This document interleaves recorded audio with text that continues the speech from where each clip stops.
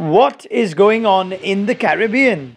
From Garner, Holding, Ambrose and Walsh, we've gone to quicks who look like this and guys who look like this, but bowl at under 130 k's per hour.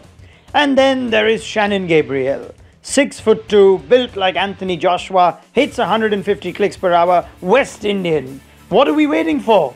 Let's give him the torch and let him relight the fire in Babylon. But till about a year ago, Gabriel was best known as the guy who, with West Indies needing to bat out just 7 balls to save a test versus Pakistan, drew the series, ruined Misbah and Yunus's farewell, saved the world from global warming, decided instead to play a slog sweep and get himself bowled. Thus associating himself with a totally different stereotype about big, strong men.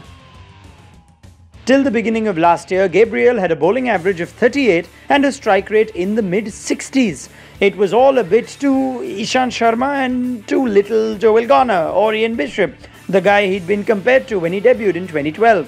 But over the past 18 months, all that pace and bounce has begun to result in what it's really all about for a fast bowler: wickets.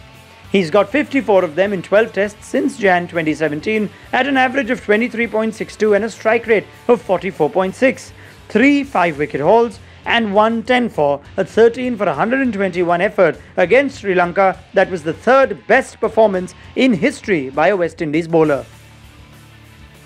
But again, with Gabriel, it's not about his stats. It's that he is 6'2", built like a heavyweight and a real West Indian quick. It is that he hits batsmen with fierce bouncers, gets centurions out by frightening them, that he doesn't really get much swing or seam, just bangs it in or bowls it fast and straight.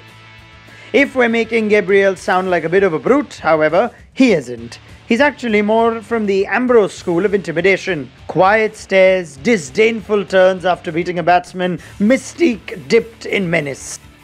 And he's a real hard worker. His recent success has, by all accounts, been the result of a slow, tough journey. Just ask Bish himself.